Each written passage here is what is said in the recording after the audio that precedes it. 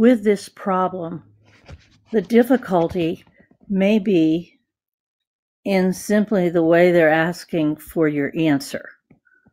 It looks more complicated than it is.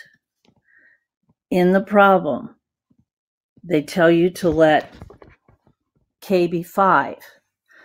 That's telling you that they want you to factor out the x minus k here. And the best way to do that is using synthetic division.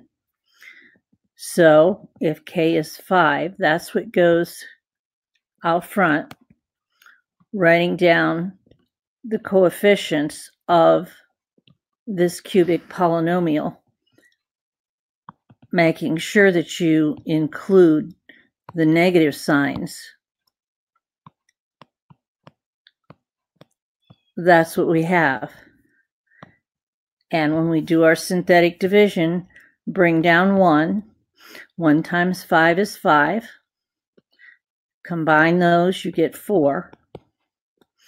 4 times 5 is 20. When you combine those, you get a negative 4. And when you multiply the negative 4 times 5, you get negative 20. And that gives you a negative 5, which is the remainder. And in your answer, that's your R. So what he's looking for is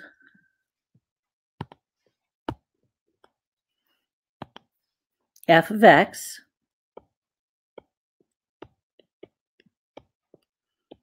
equals the x minus k is where we put the 5 that was given. So you have the quantity x minus 5 times the q of x is the polynomial that we get here using these coefficients, which we found with our synthetic division. So that gives us x squared plus 4x minus 4. And then the remainder is minus 5. So just so that you can see the way he asked for your answer, the x minus 5 is the x minus k. The quadratic x squared plus 4x minus 4 is your q of x. And the plus r, the remainder, is actually the minus 5. I hope this helps you.